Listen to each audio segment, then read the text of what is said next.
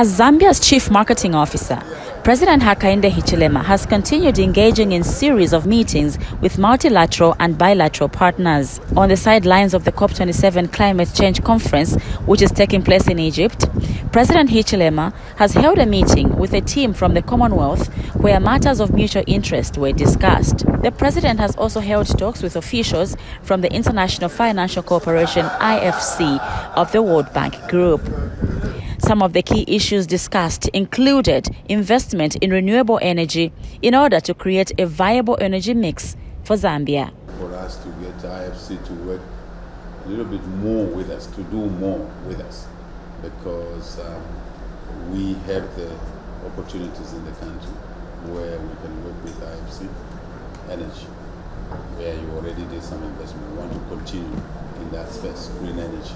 And during his meeting with officials from the International Finance Corporation (IFC) of the World Bank Group, the two parties discussed potential areas of investment, among them the agriculture, manufacturing and mining. Third area is many beneficiaries in which area? Electrical vehicle industry. We should target the trillions of dollars sitting there. Again, as a continent, we have agreed to work with Congo, because between Congo DR and ourselves, we also substantial endowment in EV metals. The IFC Managing Director, Mata Diop, said following the fruitful conversation with President Hichilema, the group would undertake a feasibility assessment tour to Zambia. From IFC side, the work that we did on solar was a landmark. We worked with that actually.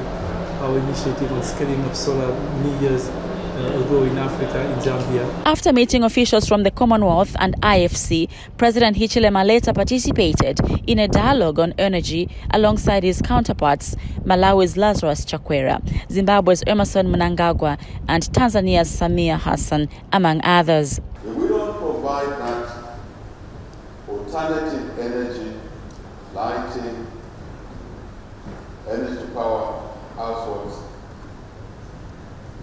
climate change mitigation measures will become very difficult.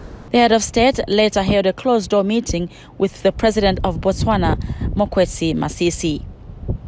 Mary Mwekisa, ZAMBIA News, Sharm el Sheikh, Egypt.